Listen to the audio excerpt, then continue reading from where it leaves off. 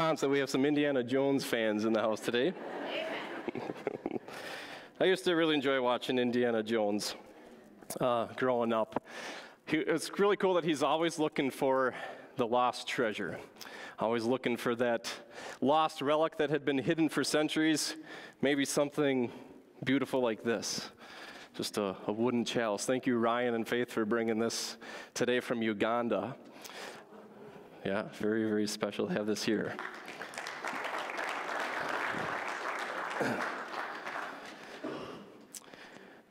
Well, Indiana Jones, he would have to find ancient clues, travel all around the world and find these ancient clues and solve them and avoid getting impaled by booby traps, shot by bad guys, and of course, bitten by snakes.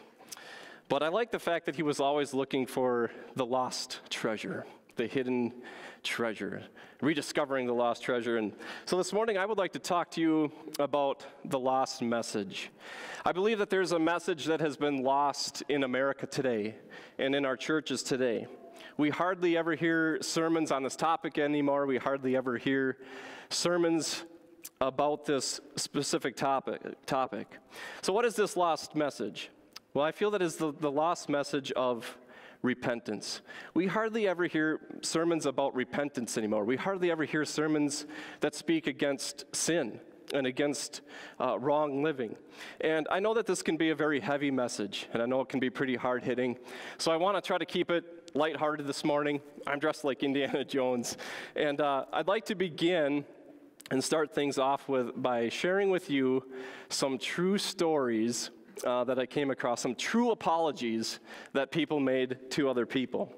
And so in Indiana Jones fashion, I'm going to need your help in deciphering these codes, and I want you to help me to figure out whether the person giving this apology is truly sorry or not. Do you think you can help me do that?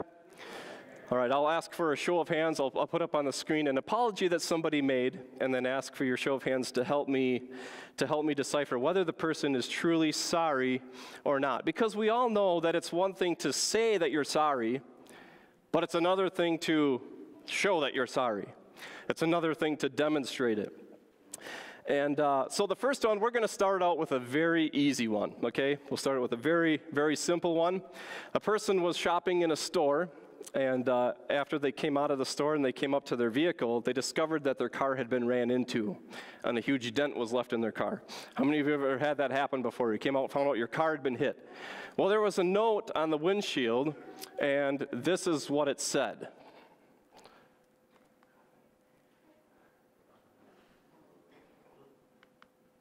It said, "Hi, my name is Jack. I accidentally hit your car. Someone saw me, so I'm pretending to write down my details. Sorry, Jack." That's pretty easy to decipher, is it? How many of you think that that is a good apology? That person was truly sorry. All right, good, nobody. That would be terrible. This next one, I have to, before I show you the note, inform you that there was also a gift that went along with this note. It was a container of bacon. All right, so along with the container of bacon, somebody received this note that said, "I'm sorry I slapped you in the face twice." All right, this one might be a little harder to decipher. How many of you think that is a good apology, that is acceptable apology? Only a handful of you. All right, how many of you think that's not a good enough apology? All right, that is hard. That's a hard one to decipher, because if the person had just slapped him once, that can maybe be forgiven. But the fact that they slapped him twice is difficult. But as the archaeological expert in deciphering codes, I'm going to go with that that's a good apology because there was the gift of bacon. Bacon makes almost anything better. Here's another one. "Dear bike owner, on Saturday, April 20th, I was out late after graduating from college. It was too late to catch a bus, and I'm too broke to afford a cab, so I borrowed your bike without asking. It was a lusciously smooth ride from what I remember. Anyways, I'm very sorry I did not ask to borrow your bike, so I have returned it with a coupon for a free lava cake at Domino's as an apology. Cheers, bike thief. All right, there's a lot going on in this message here, isn't it? All right, how many of you think that's a good apology? That's an acceptable apology? Probably about half of you. How many of you think, no, that's not a good enough apology? That's pretty split on that one. I mean, he did return the bike, but I'm going to go with no, because the gift was not bacon.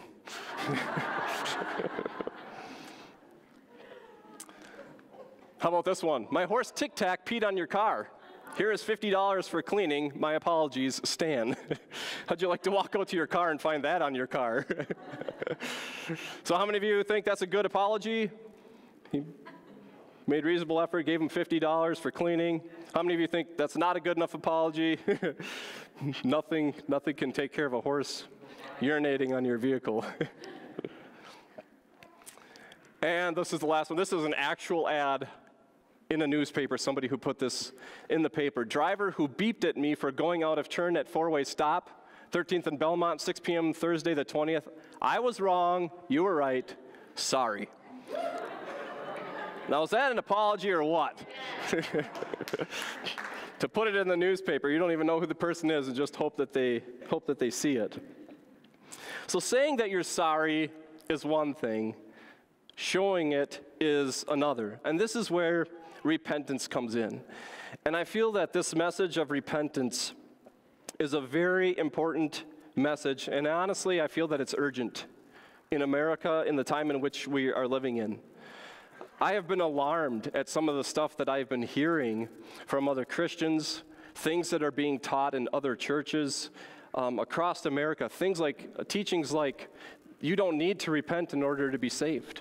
That is one of the teachings that is going through churches and is quickly gaining acceptance and popularity. They're saying that you don't need to repent in order to become a Christian. And that's a very dangerous teaching, as we're going to look at this morning.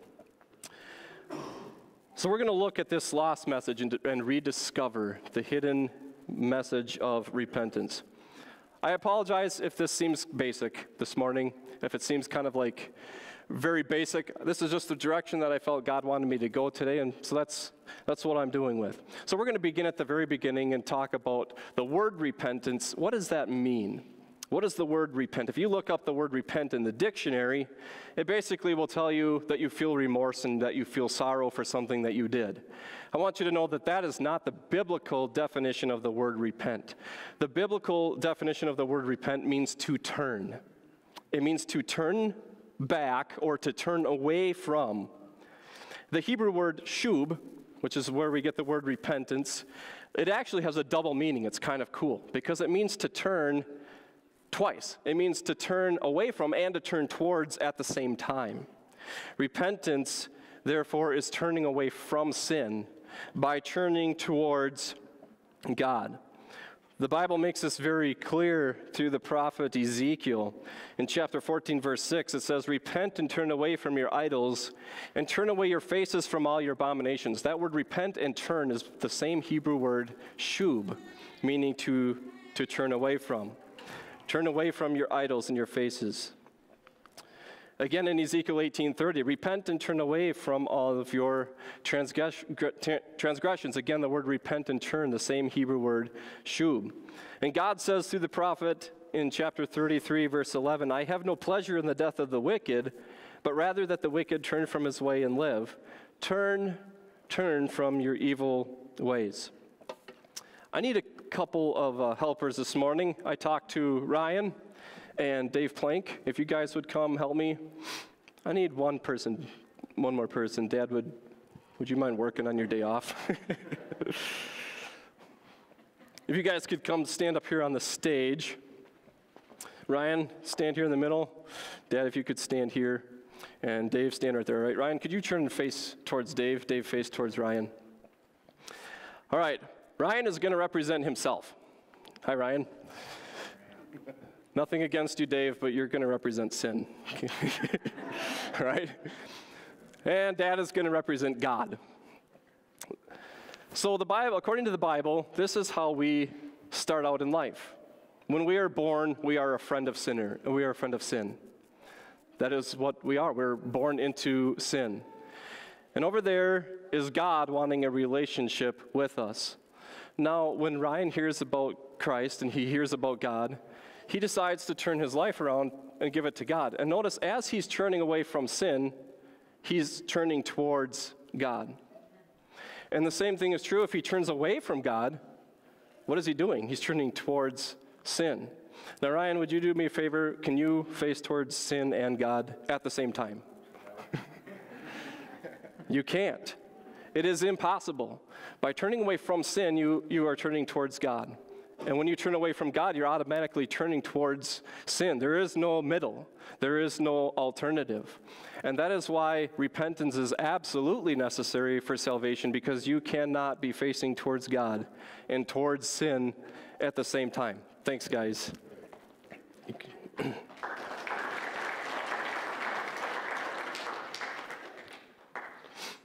To say that repentance is not necessary for salvation is absurd. The Bible tells us no one can serve two masters, for either you will hold to the one and hate the other, or you will love the one and despise the other. You cannot serve both. In the Indiana Jones movies, he had to be very careful of traps. His movies are famous for booby traps. I remember one scene in particular where he's walking across this tiled floor, and he's holding this map in his hand, and it's telling him which tiles he can step on that are safe. Because if he steps on the wrong one, it'll break and give way, and he'll fall hundreds of feet to the bottom of this pit where there's these spikes sticking up ready to impale anybody that falls. And I think I've often thought of that scene in regards to the Christian life, that we need to have the map of God's Word in our hand at all times. And with every step that we take in life, we need to make sure that it is following according to the plan in God's Word, that we're following His map each and every day, so that we don't fall into the traps that Satan has for us. So speaking of traps that Satan has set, I have come to notice a major flaw in the church today. And I believe that this is a trap that a lot of churches and a lot of Christians have fallen into. And it is this: we have substituted confession for repentance. We have gotten rid of repentance altogether, and we've replaced it with confession. Now, I want to say that confession is a part of repentance, but it is not repentance, and it cannot replace it. We all know what confession is. It's admitting your guilt. It's owning up to when you do wrong and say, yes, I did that, I did wrong. But repentance is turning away from that sin in an effort to not do it again. I believe it was a child. They asked him what the definition of repentance was, and they responded with being sorry enough to not do it again.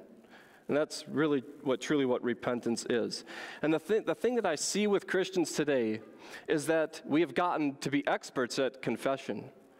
And I see people living in the same, they say, I keep making the same mistakes, I keep going back to the same things, I keep doing the same sins, and they just go home and they confess it every night, and there's never any change. There's no repentance.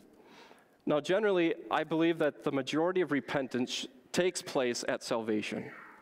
When you first come to Christ, you turn away from your life of sin, you come to God, you let Him wash you and cleanse you, and you repent. You turn away from that lifestyle, and you turn to a relationship with God. The majority of repentance takes place at salvation. From that moment on, confession is absolutely necessary for the Christian life, because we're not perfect, and God doesn't expect us to be perfect. And we still are human, we still make mistakes, we still sin, and that is why God has given us confession to make things right. The Bible tells us in 1 John 1:9, if we confess our sins, He is faithful and just to forgive us our sins and to cleanse us from all unrighteousness. John is talking to believers. He's talking to Christians. And so he has the full understanding that we are not perfect and that we're going to continue to sin as Christians. We are not sanctified completely holy yet. We will be when we see Jesus face to face. But as for now, we still make mistakes, we still sin, and we need to confess those things. I want to put it like this. Confession is for the occasional sin, but repentance is for the continual sin. If you can remember that, confession is for the times that we're doing our best to live for God, we're trying to live the Christian life, and we sin. We make mistakes. But repentance is for the habitual sins, things that we do often and that we do maybe on a regular basis. We need to remember the difference, because I think there are so many people that are confessing when they should be repenting. We have substituted confession for repentance. Now, I have gotten into some debates online on Facebook and some other social media outlets. Some of the kids in my youth group have shared with me some of the backlash that they have received from other Christians, and who will say stuff like this: repentance was for the Old Testament. That has nothing to do with us today. I've heard people say that.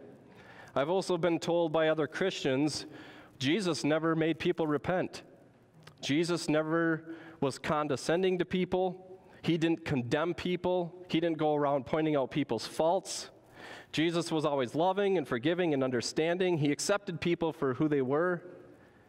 He never demanded repentance from anybody. And my response to that is, do you even read the Bible?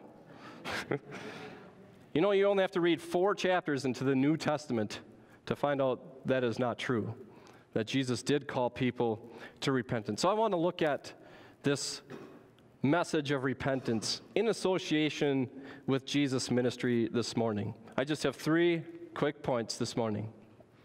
Number 1, the message of repentance preceded Jesus' ministry. When Jesus was on earth, right before he began his public ministry on earth, Israel was in a very dark time in its history. Maybe the darkest time they had been in spiritually in its existence. You see, there had not been a prophet from God giving a message to God's people in over 400 years. Over 400 years of silence from heaven that God had not spoken to his people. And God actually warned the people of Israel that this was going to happen. He warned them through the prophet Amos that there was going to be a famine of his word, a period of time in which God would no longer speak to them. And the reason that God was no longer speaking to them is because they were no longer listening. They refused to listen to God's prophets. They refused to listen to his commands and his warnings. And so God simply stopped speaking. So they had not heard a message from God in over 400 years. 2 things happened as a result. First of all, religion became stagnant. Religion was all about doing the right things and going through the actions. There was absolutely no relationship with God. And we see that that's why Jesus had such a hard time getting through to the Pharisees, because they were the religious experts. They were doing all the right things. They were going through all the right motions, but there was no relationship with God. It was all about religion. It had become stagnant. The second thing that it caused was for sin to become rampant. The people had started breaking God's laws repeatedly without care. And why not? They probably figured God doesn't care anymore, right? God's not saying anything about it. He's not doing anything about it. Maybe he doesn't care so much anymore. Maybe the people of Israel started to think that God thought that maybe those rules were too strict. Maybe I was too harsh with the people. Maybe I should relax on the rules a little bit. Let me ask you, does that sound at all familiar to you today? Do you think that maybe the church has gotten to the point where we think that maybe God was feeling that he was too strict with the rules? That maybe he was too harsh with the rules that he set for us? Let me tell you, church, they are too hard for us. Those rules are too strict for us. That's the whole point. The New Testament tells us that God gave us laws that we can't follow so that we would come to Christ, so that we would see our need for a Savior, and that we would come to him for forgiveness. Unfortunately, the people of Israel had taken God's silence as approval for their actions. And I'm afraid today, I'm afraid for the church in America, that we have taken God's silence of our sin as his approval. And that is a very dangerous place to be. So now Jesus is about to begin his ministry on earth. But before he does, God sends someone to set the stage. God sends someone to prepare the people's hearts to receive the gospel of Jesus Christ. And so God sends a prophet named John. His name is John the Baptist, who went around Israel preaching a message. And do you know what his message was? His message was repent. The Bible tells us in John chapter 3, in those days, John the Baptist came preaching in the wilderness of Judea and saying, "Repent, for the kingdom of heaven is at hand." Then Jerusalem and all Judea and all the region around the Jordan went out to him and were baptized by him in the Jordan, confessing their sins. So John comes on the scene and he starts telling the people of Israel, you need to repent. You need to turn away from your sin. You think that God doesn't see what you're doing, but he does. You think that God doesn't care about sin anymore. You think that he's relaxed on the rules, but he does care. He does see your sin and he doesn't like it, and you need to repent because the kingdom of heaven is at hand. The king is coming. The Messiah is coming, and you need to prepare your hearts. Church, I want to tell you that same message applies to us today. Our country needs to repent. Our churches need to repent because the kingdom of heaven is at hand. We await the return of the King of Kings and the Lord of Lords. He's coming to earth. He's coming to bring his kingdom and to rule and reign, and we need to be ready. We need to be prepared for it. So John prepares the way by preaching this message of repentance. And many people, it says, many people heard the message, they were convicted, and they repented, and they were baptized in water, which, by the way, baptism is a beautiful symbol of repentance. Number two, the message of repentance permeated Jesus' ministry. So in response to those that say, Jesus never told anybody to repent, I want to tell you that the message of repentance was all throughout Jesus' entire ministry.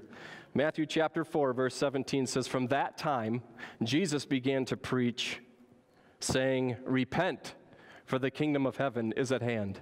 So Jesus picked right up where John left off. And Jesus began his ministry with this message of repentance. And Jesus flat out tells us his mission on earth in Matthew chapter 9, verse 13. "I have not come to call the righteous, but sinners to repentance." In John chapter 8, there's this incredible story that gets me every time I read it. There's this woman who's caught in the very act of committing adultery. And we know the story. They drag her out of the house. They throw her down in the street before Jesus. They pick up these rocks, and they're getting ready to execute her because that's what the law says should be done. And they say, "Jesus, what do you think we should do with this woman?" And Jesus ignores them. He kneels down and he starts writing in the sand, in the dirt. And they persist and they say, "Master, the law says she should be put to death. What do you say we should do?" And Jesus stands up and he says, "I think that whichever one of you is totally blameless before God, completely sinless, you have the right to throw the first stone." And one by one, those men threw the rocks on the ground, and they turned around and walked away. And Jesus looked at the woman and he said, where did your accusers go? Didn't anyone stay to condemn you?"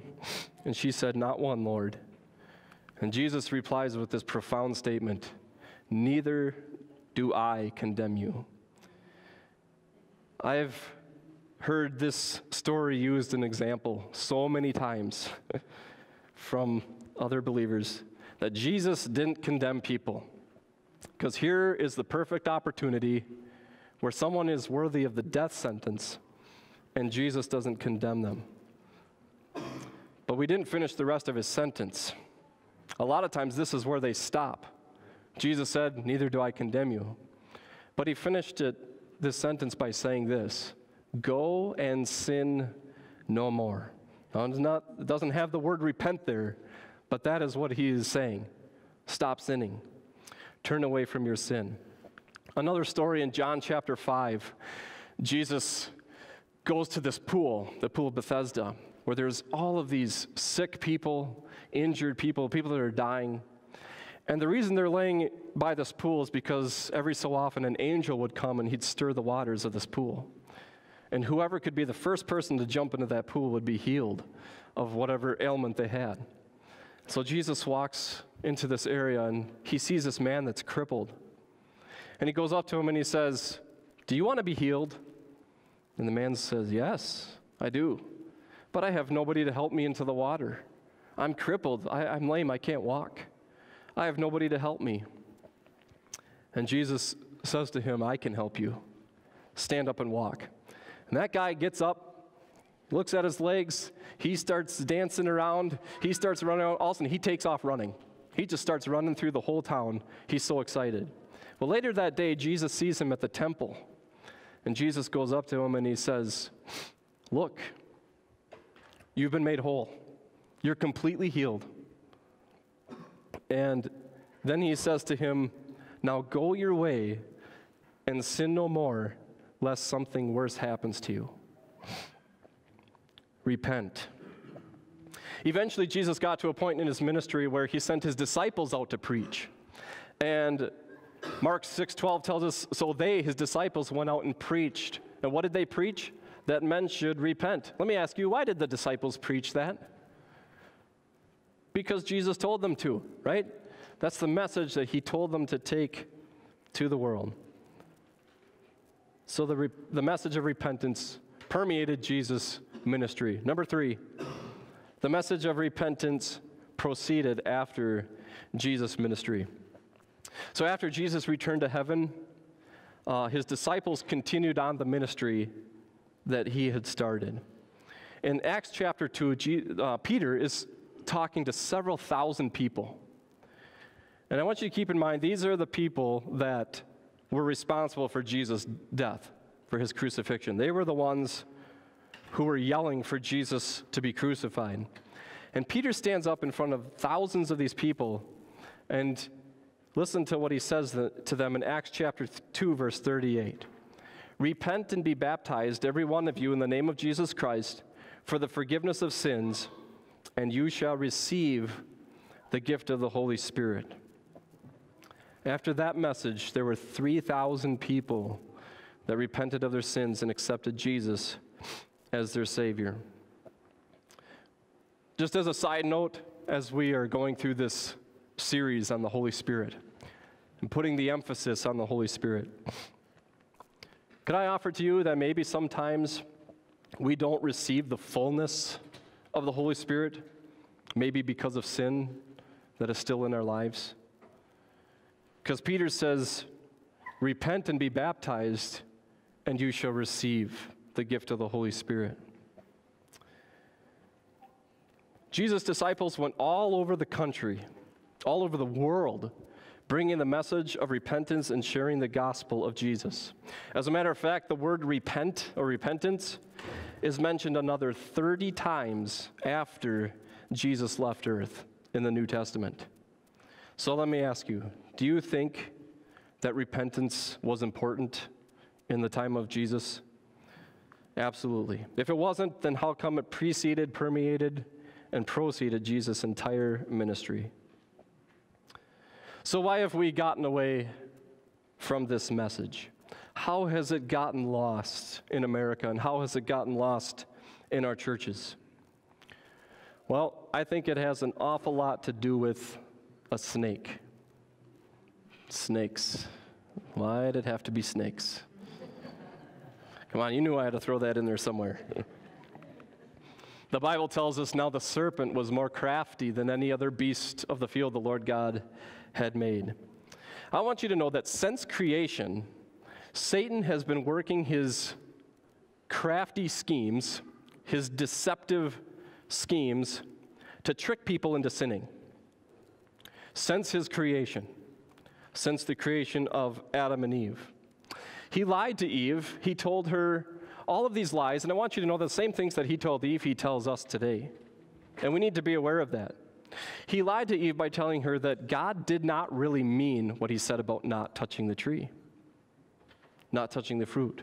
And he tells us the same things all the time. God won't mind if you do this. God won't mind if you do this one thing, this one time. Maybe he even goes so far as to say, you can confess it later. He also told Eve that God wouldn't enforce the rules. God won't punish you. And he tells us the same thing as well. God's not going to punish you. God won't enforce the rules. He's not as strict anymore. Satan also deceived Eve into seeing all of the things that she would be missing out on. He tells her, if you eat of this fruit, you can be like a god yourself. And he tells us all the same things. You're missing out on so much if you don't get involved in these things. The same lies that the snake was telling Eve in the garden are the same lies that he tells to you and me. And I want you to know that he's setting a trap for us, just as he was setting a trap for Eve.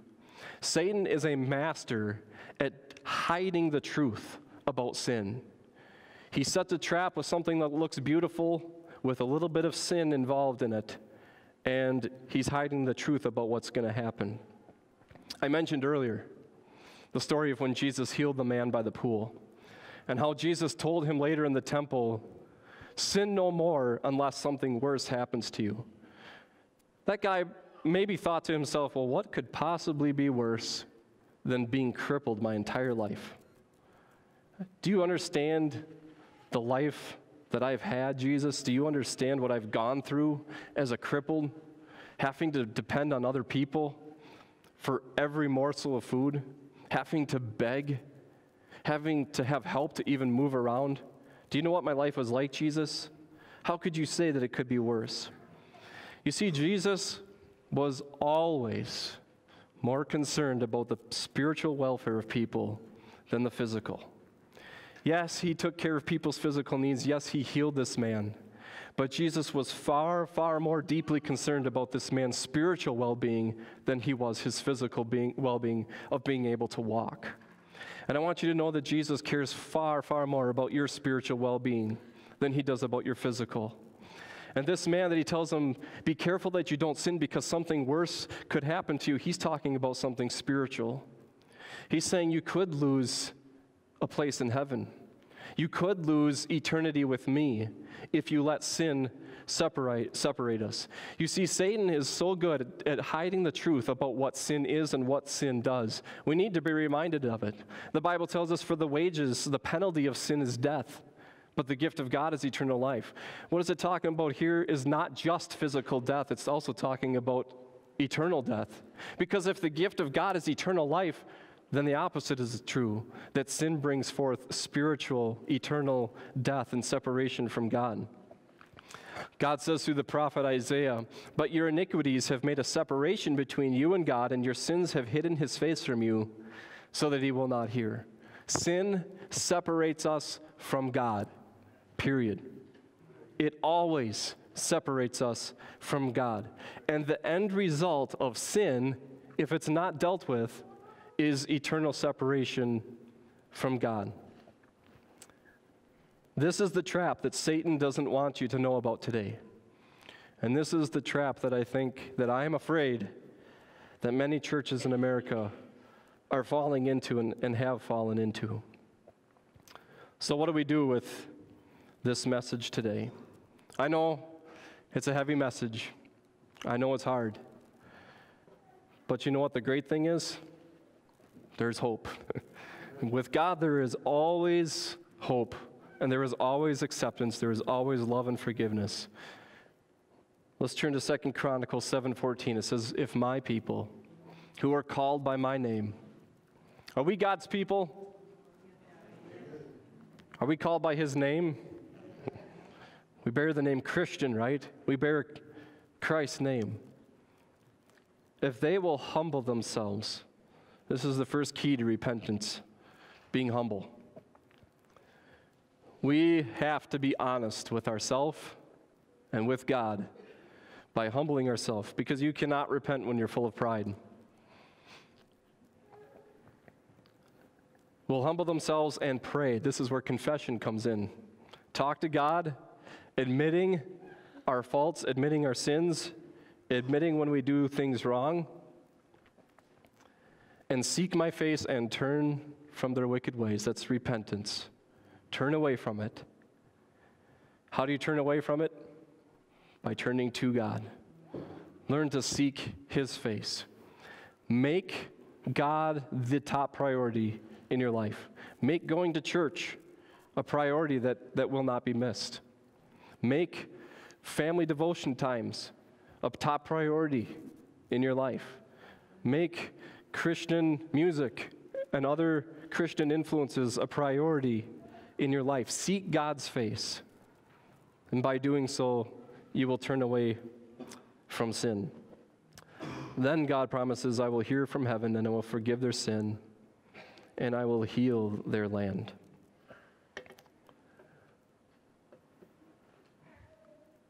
I know it's a heavy message. A long time ago, I told God that I would not give a message unless it was something that He had spoken to me.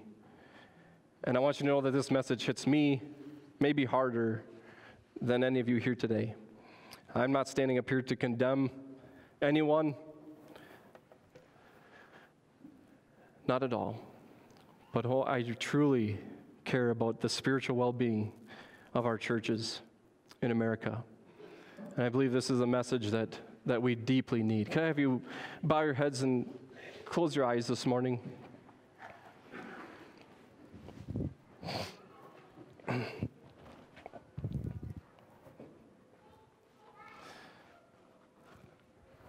If I could have the worship team come back.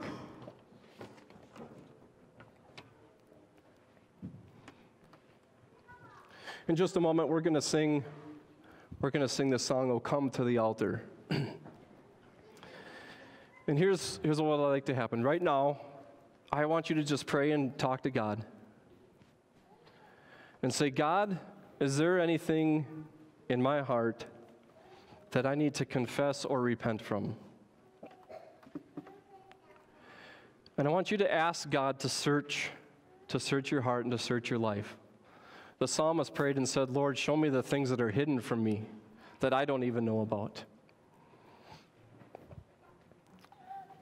And here's what I want to do this morning. If there's anything in your life that is keeping you separated from God, that He brings to your heart. In just a moment, we're going to sing this song. And I want you to get up out of your seat and I want you to come up here to the altar. Because the word repent carries with it an action, a turning away. And here's what we're not going to have. We are not going to have people sitting in the pews watching other people come up here and saying, oh, I wonder what they're going forward for. Because Jesus said, whoever of you is without sin is worthy to throw the first stone. There's none of us sitting in these pews that are worthy of throwing any kind of accusation against anyone here today.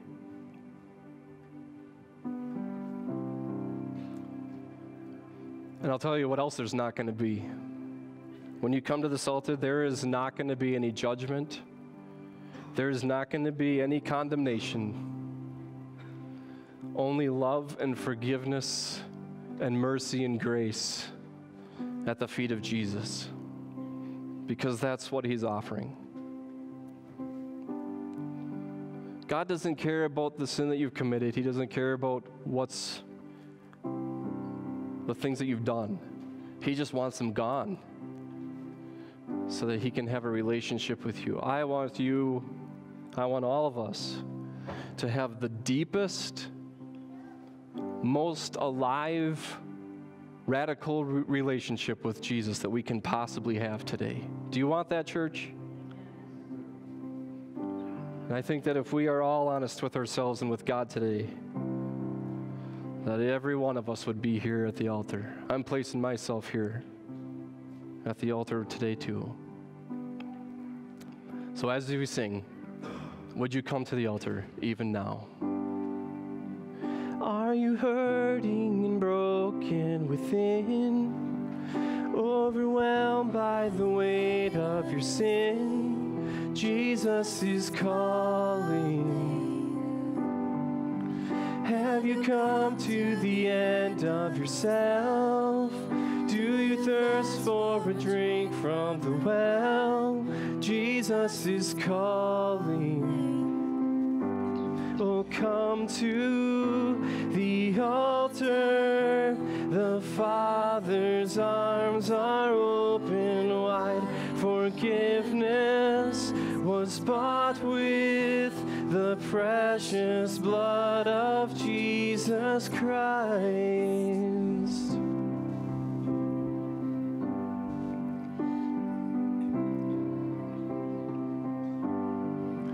Leave behind your regrets and mistakes.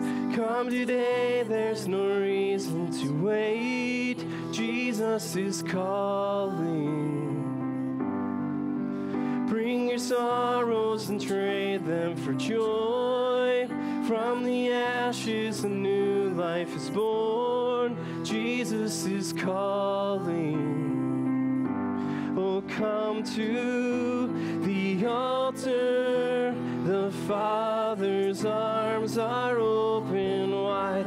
Forgiveness was bought with the precious blood of Jesus Christ. Oh, come to the altar. The Father's arms are open wide. Forgiveness was bought with the precious blood of Jesus Christ.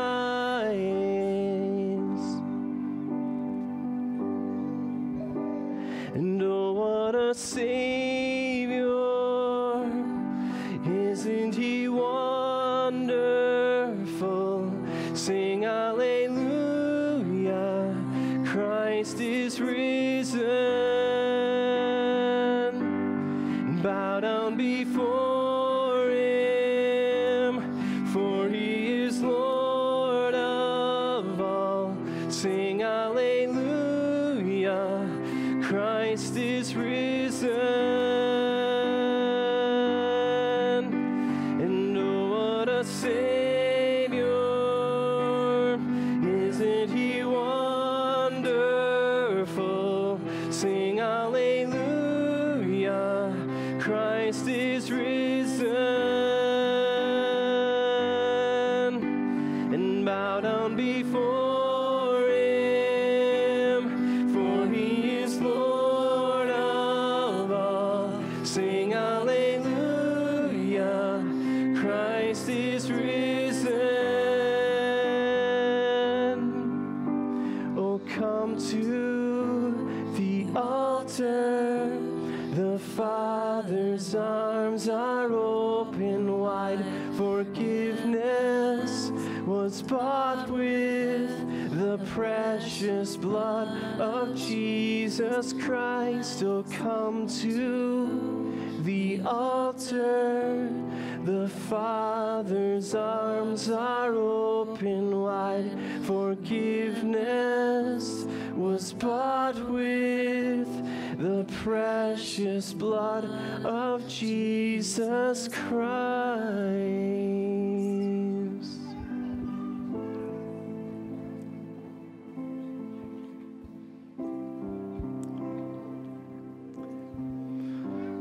God, this morning I'm reminded of the story of the prodigal son who squandered so much of his father's love and resources. But yet when he came back home, when he repented, when he got back home, he found his father standing there with his arms wide open, ready to restore him and ready to receive him back into the family. And God, I just thank you that you are that Father and that your arms are always open. Even when we turn away from you and we face towards sin, you're standing there right behind us with your arms wide open, just waiting for us to turn around. And when we do, you take us in your arms and you break the hold that sin has on us. and you set us free. God, I thank you for these people. I thank you for this church this morning. I thank you for the display of humbleness in coming to the altar. And I thank you for the sincere desire of deepening the relationship with you. God, each one of us, we place ourselves at the altar today. We pray that you would search our hearts, that you would try us, and that you would remove any unclean thing from our lives, that you would sanctify us, that you would set us apart, that you would wash us, that you would redeem us, that you would make us clean and white as snow. And we know that you can do that because of your Son, Jesus. By washing us through the blood of your Son, we thank you that we can be made clean. Lord, I pray that the things that we need to repent of, that we would repent of them, that we would turn away from them, that we would look back and remember that today, May 19th, 2019, was the day that I repented of this and I turned away and I got my life right with Jesus. There's things in our life that we just need to confess. Occasional sins, Lord, we pray that you'd help us to be reminded of them, that we confess them and forsake them now at the altar. That as we walk away from here, that we would be washed and we would be made renewed and clean through the blood of your Son, Jesus. We thank you. Thank you for your love. Thank you for not giving up on us. Amen. Amen. You may be dismissed.